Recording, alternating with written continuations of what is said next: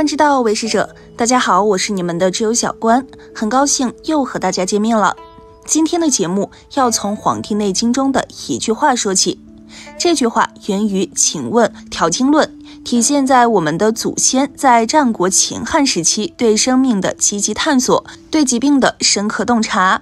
原文是这么说的：五脏之道皆出于经隧，以行血气，血气不和，百病乃变化而生，是故守经隧焉。这里面的经隧指的就是脏腑之间相互联系的深层而重要的经络。全文告诉我们，五脏功能的正常发挥依赖经髓的通达，运行气血。气血若因为经隧的原因而导致不和，各种疾病就会产生。所以今天的节目中，我们就来理解一下古人的论断，学习一下古人疏通经络的办法。感兴趣的观友们可以点点订阅和小铃铛关注起来哦。大家都知道心脏在跳动，射血承载我们生命发动机的角色，看似只牵涉一脏，实际上它就是冰山之一角，在它的下面掩藏着很多其他的环节。比如说心脏的跳动离不开脾，中医认为脾化生的水谷精微上输于心，在心的作用下变化为血，所以心脏所迸射出来的每一滴血都离不开脾运化水谷精微的功劳。如果脾的功能失常，则心血不足，血能载气，血虚则气虚，于是气血两虚，心脏还能正常工作吗？再比如说肺，心脏和肺脏的关系，现代医学已经发现了，两者是紧密相连的。心脏不好的人，早晚肺脏不好；呼吸系统有问题的人，心脏也别想健康。而这个问题，古人用一个宗气的概念就很好的说明了。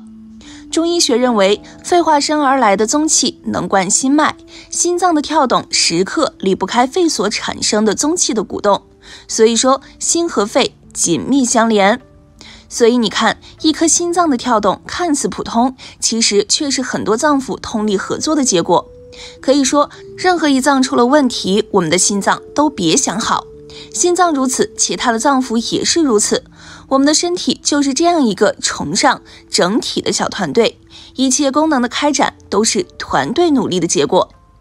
接下来问题就出现了，既然我们的身体如此强调整体性，那么维系脏腑之间联系的通道就显得尤为重要了。通道一旦被掐断，意味着脏腑之间失联。都说一个好汉三个帮，可如今想帮却帮不上，那麻烦可就大了。那么维系脏腑之间联系的通道是什么？就是中医理论中的经络，也是开篇《黄帝内经》经文里面所说的经隧。气血、津液、精微的输布，无不以经络为通道。脏腑之间的能量转换、交流和协调，无不以经络为沟渠。我们身体的一切大病、重病，都可以视为经络淤堵的结果，而疾病的好转，也是脏腑之间经络通畅、联系恢复的结果。如果把这件事情做好了，我们的长寿就真的不难了。现在就跟着小关一起来做一下经络自检吧。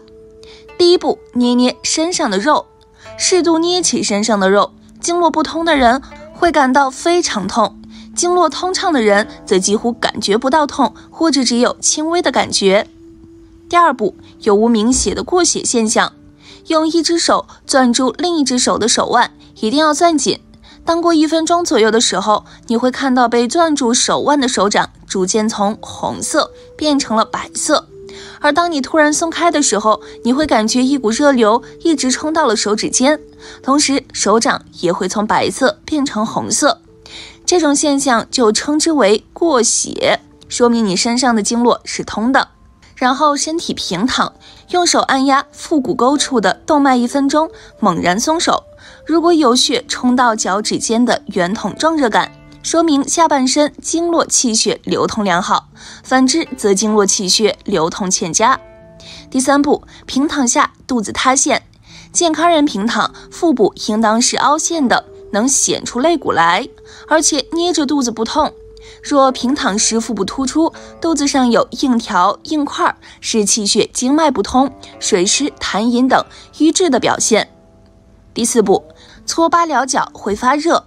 用手掌快速的在八髎，也就是臀部尾骨附近处摩擦，刺激膀胱经和督脉，较能发热。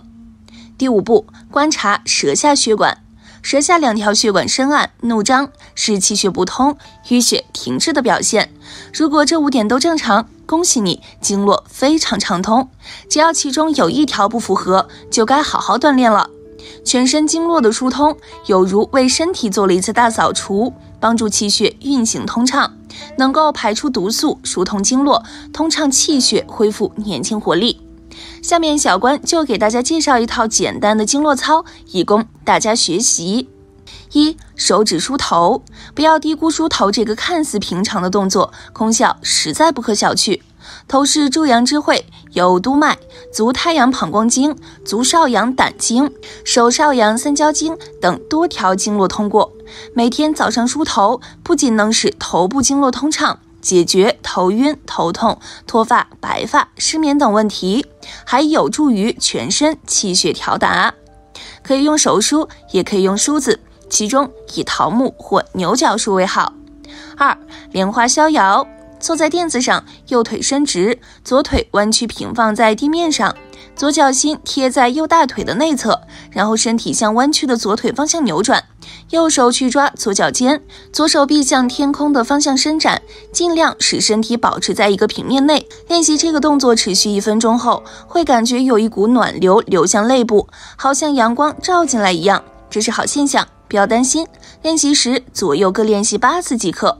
经络血脉的运行最离不开肝胆之气的顺调，肝气郁结则血瘀不行，所以春天一定要多伸展肝胆经，而莲花逍遥式就可以疏通身体2类的肝胆经。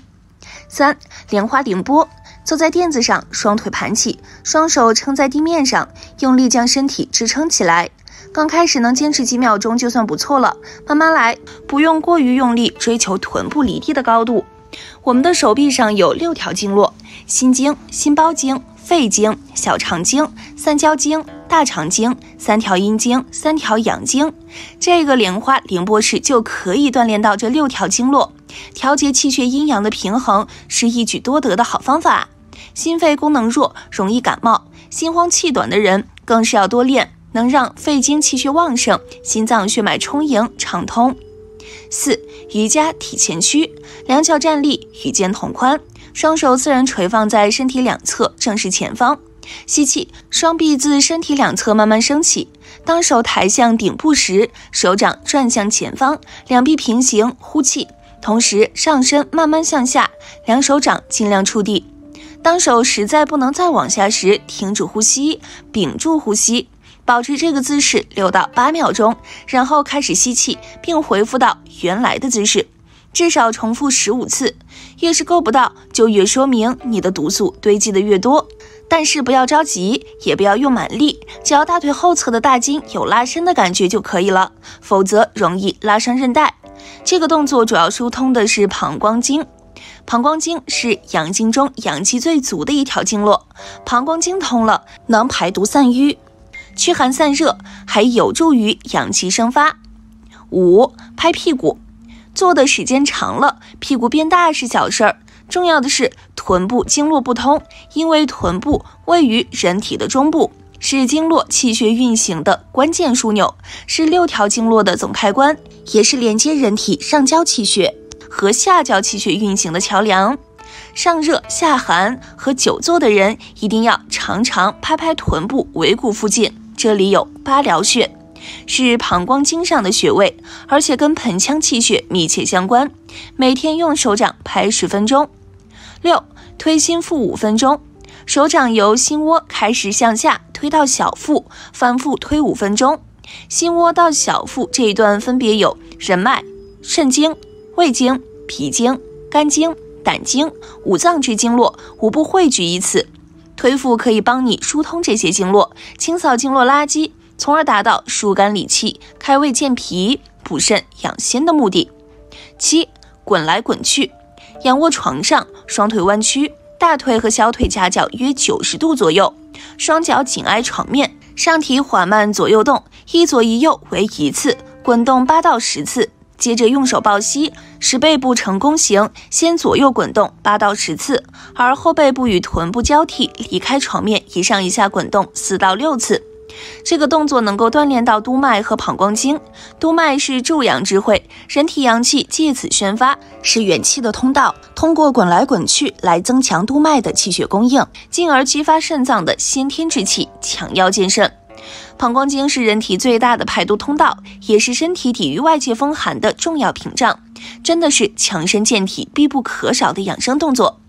以上这7个动作大家一定要坚持做，相信在不久之后您就会有一些不小的收获哦。好了，那今天的节目就到这里。如果您通过今天的节目学到了有用的知识，别忘了分享给您身边的亲人和朋友。那我们下期节目再见。